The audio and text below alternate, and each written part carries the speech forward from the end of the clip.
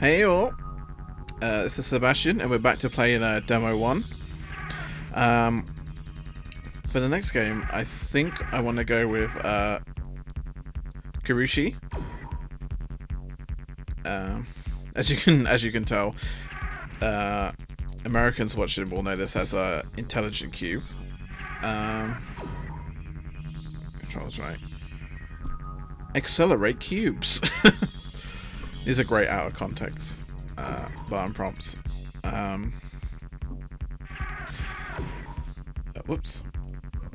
I'm excited to do this one because, as you see, because these are demos, there are small little differences between this and the final products. Because these are mostly work in progresses usually. And this one has the biggest change when I think in tonal shift between the demo and the final game. And you'll probably see it when we get into it here. Kurushi demo disc.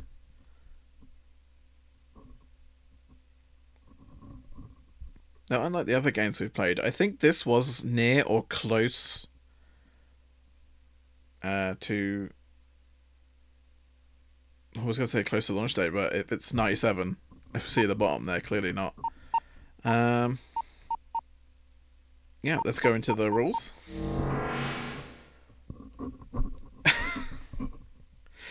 Again, out of context, great screen. Forbidden cube. What is it? I need to know.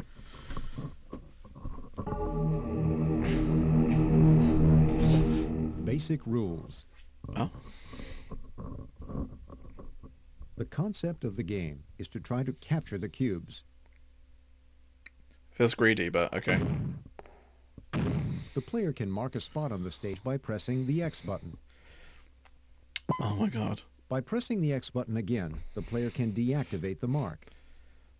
Even this little video is so nostalgic to The game me. is I played love by this. marking a spot and then successfully deactivating the spot. Now let's try to capture a cube. First, mark the spot where a cube should be captured. When the cube is about to land on the marked spot, press the X button. The marked spot is then deactivated, and the cube is captured. Repeat this to capture all the necessary cubes. Mm.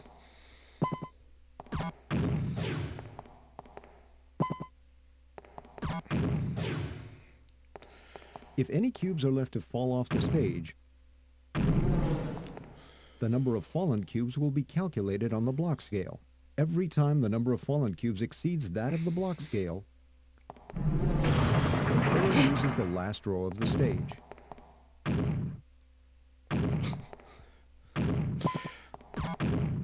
The player must prevent the cubes from falling off the stage.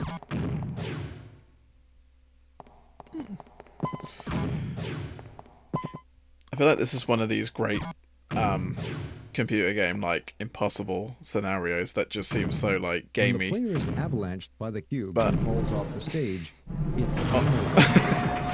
but just this seems like a fucking nightmare. Can't give him a real scream like that. I hate it. 800. Thumbs up. IQ is measured against the player's efficiency in capturing the cubes, as well as the total number of cubes captured.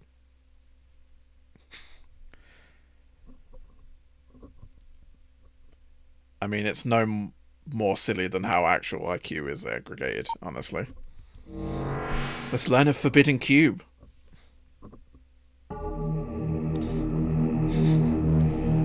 Forbidden cube.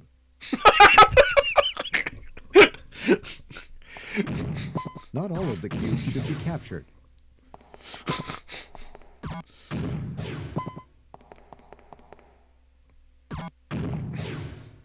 The black cubes are called the forbidden cubes. The player must leave these cubes alone. For every forbidden cube captured, the player will lose the final row of the stage.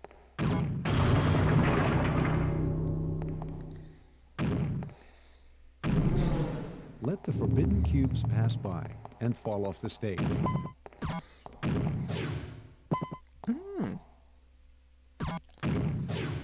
The player can accelerate the speed of the cubes by pressing the square button.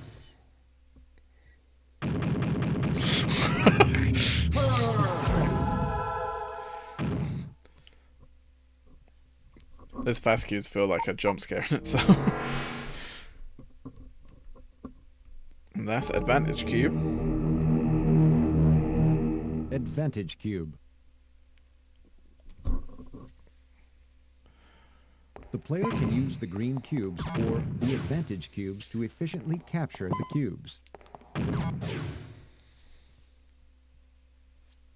This is an advantage cube. When the player captures an advantage cube, the spot will be marked in green. By pressing the triangle button, the player can capture the surrounding cubes. All the cubes in the marked area will be captured. Let's try to capture cubes by using an advantage cube. Mark and I'm not capture an personally, advantage okay. cube. Then capture the surrounding cubes by pressing the triangle button.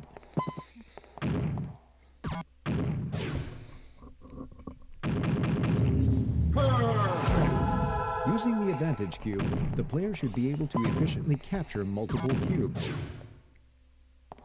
But at the same time, the player must make sure that no forbidden cube is included in the marked area.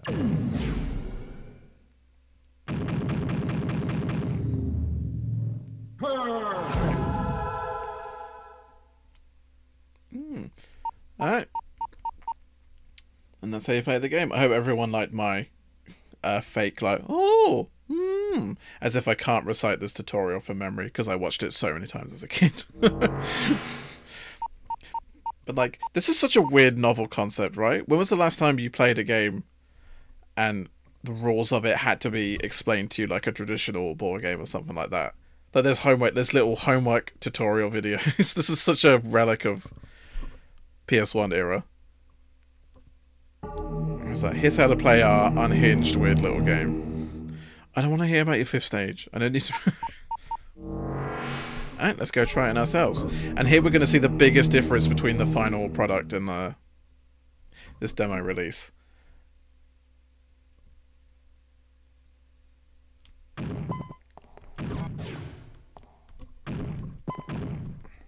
What's that? One zone. Just complete terrifying silence. Like, if you never played the full version of this, what we're supposed to be hearing is a weird, almost like fake fan version of a John Williams score right now.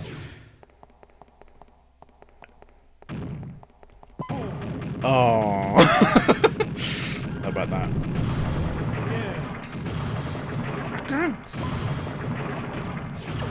But yeah, look at this, like, creepy silence versus this, like, cacophony we're hearing right now. Like, dear God. Like, does this not change the entire tone of the piece, like, immediately? Something genuinely horrific. You're just in this little cube platform in the middle of impossible space. And,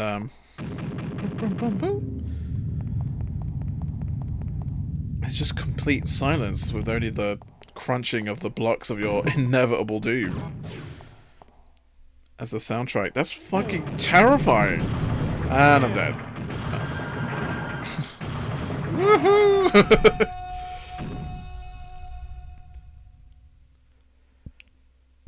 I feel like they must have got feedback for this back in the day of just like, oh, how'd you find this game? Yeah, it's a great little horror game. Oh, See, IQ 3. Way. That's 3 whole eyes and Qs. Spend that however you want. In the fall of 96. Does it like kick you out already? Wait, I blew it. Give me another chance. No! Your IQ is 3 forever.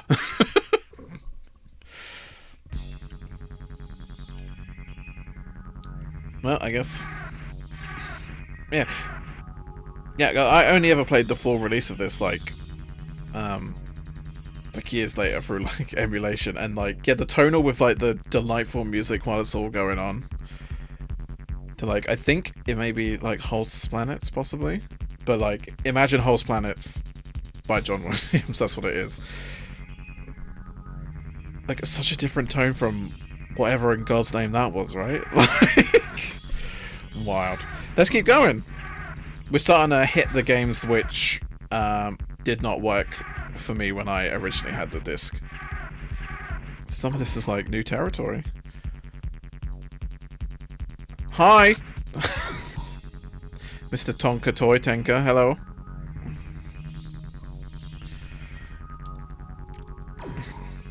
Oh, but like another relic that I feel is so exclusive to the PlayStation is like color to denote, to communicate button inputs. Like, it's green, press the green one to activate the mines. That's wild. It just genuinely has no equivalent in the modern gaming industry. Yeah, I remember. I would see the screen and then it would like freeze up.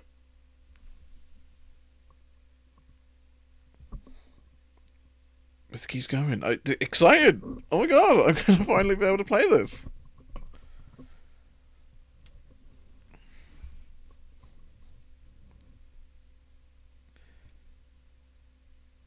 Cool, okay. Full fearsome game! It's a taste of intelligent mechanoid. It's just an endless 3D. My god, you're supposed to put this at the end. If you're already bragging here, I'm a little suspect. Alright, let's get into it. L1, L2, up and down. Hard button.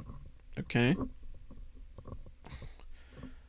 Triangle to jump. That's wild. That's sacrilegious, you know? Triangle to jump. That's not how John Mario jumps.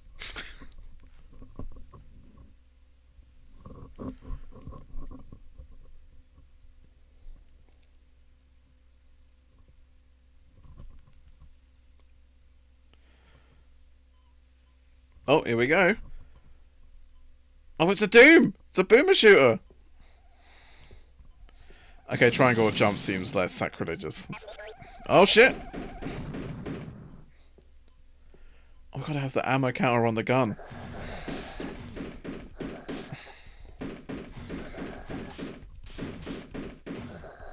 Wow, I cannot see shit. Ah!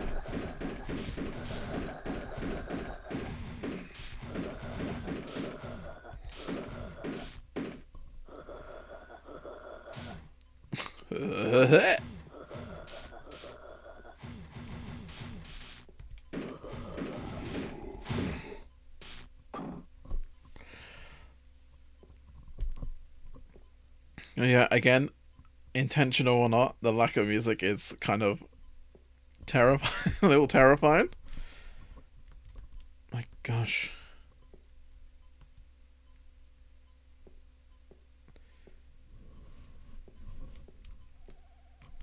So I can't.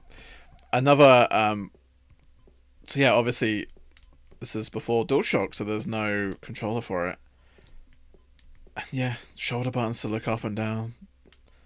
That's wild. First of all, the button further away from you should be look up. This is confusing. I don't like this.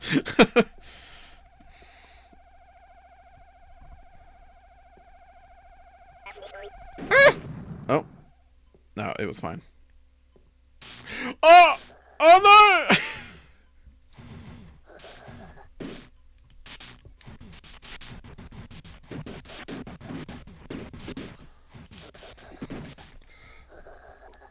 Oh god, it's moving, and I don't know why. I hate this. Oh, these little guys.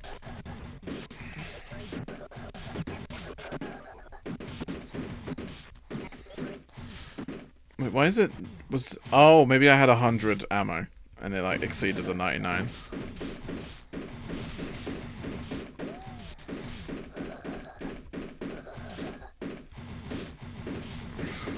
I feel like it gets those little green boxes around it when I've hit it, I think.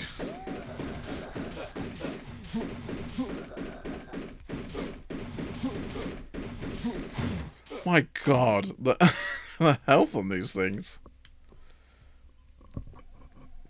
I feel like the number has no rhyme or reason.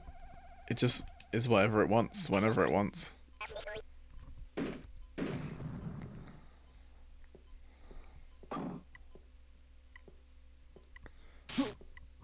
What the fuck? Oh, maybe I got a power up. Is what's happening here.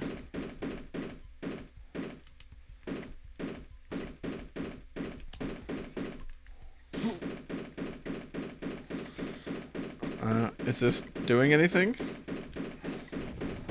It takes so long. Everything everything takes so long. I'm not enjoying this. Oh my god. The atmospheric hissing, the little... What? That was it? Oh, that's what the timer was.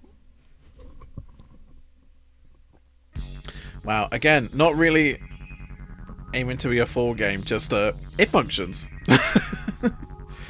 And you know what? You gotta hand it to it. It does function. Alright. We only have 4 minutes, and I'm not super sure that's going to be enough for our next demo. I mean, it might be. You know what? Let's just... okay. Let's just see. Porsche challenge.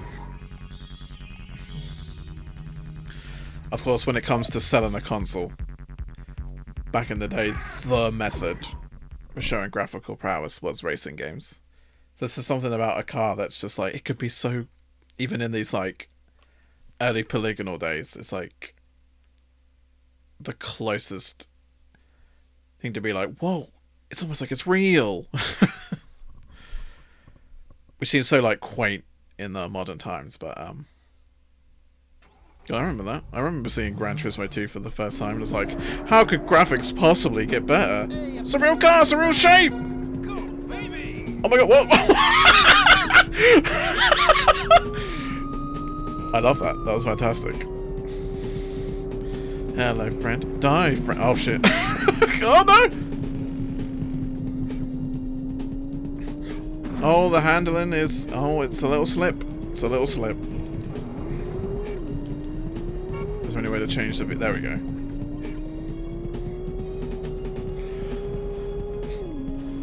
Well, I was saying about being afraid of the demo going too long. It might already be over, friends. Oh, no. That's fine. Our blue friend is absolutely gone.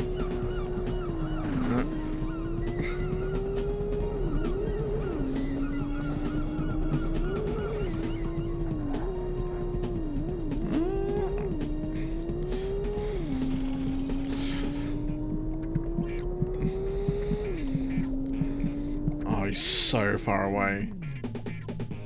That's too bad. You saying that to me? You're driving. I was, but I surrendered all control. Haha, too bad. Bizarre. Alright. Well, that probably wasn't a short demo, but due to my incompetence, it was. So I think we're gonna call that for now. That was an impressive amount of demos for one video, yeah. Let's see if we can knock the rest out next time.